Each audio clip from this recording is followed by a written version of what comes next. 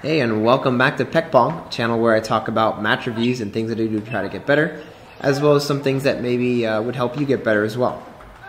Today we have a match review that I played at the Petty C. Wasserman Junior Tournament, which is one of the biggest junior tournaments in the country. And yeah, it's been a while since I've done my last match review, but we're back with another match review. So today I'm playing against a young man named Gabriel Perez. He's, from my understanding, part of the national team on Puerto Rico. His rating is 24-14, so he's definitely a very good player. And it was a lot of fun playing him because he plays a lot like me, like my style. And during the match, we'd play some points, and then he'd win a point in a certain way, and I thought, well, that's how it feels to lose a point against me because he was using some of the same strategies that I use. So it was pretty cool to play him.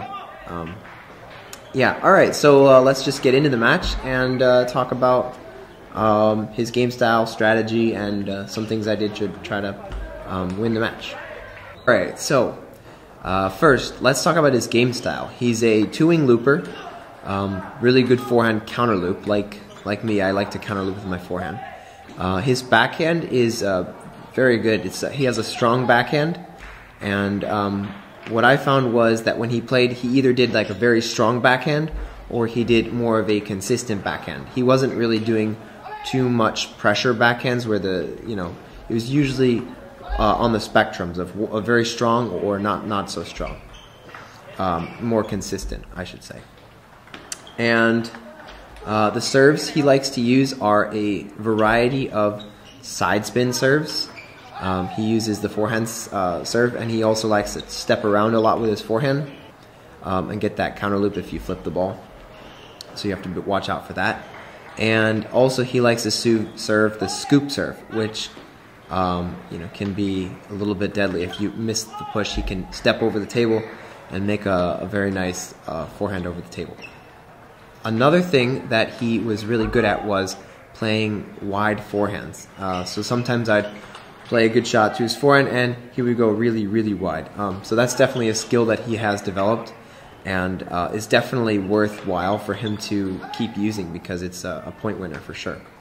During the match, I found that because we play similar styles, and I think I've talked about this before, it's a bit of a one-way street. Either one person is winning all the points or the other person is winning all the points.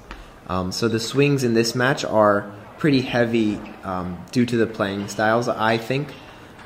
Just because one person's really hot and then the other person's cold, and then they try to change variations, and then the other person switches roles.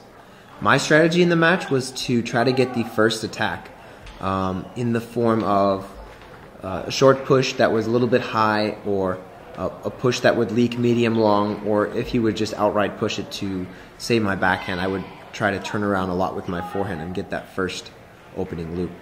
And a common theme in this tournament was that a lot of people couldn't deal with my heavy spin on my underspin loops.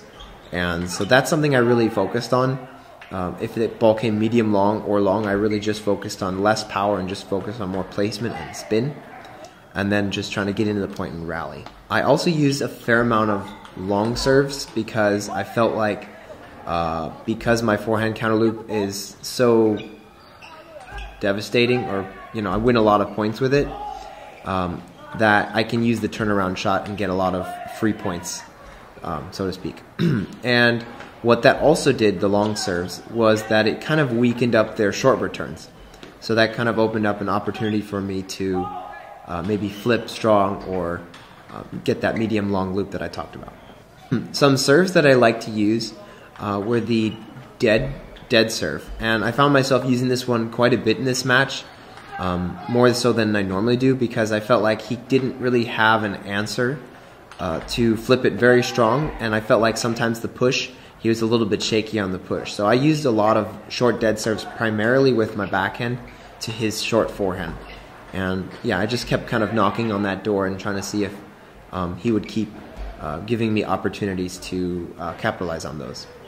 So that's pretty much all I have to really say on the tactics for this match.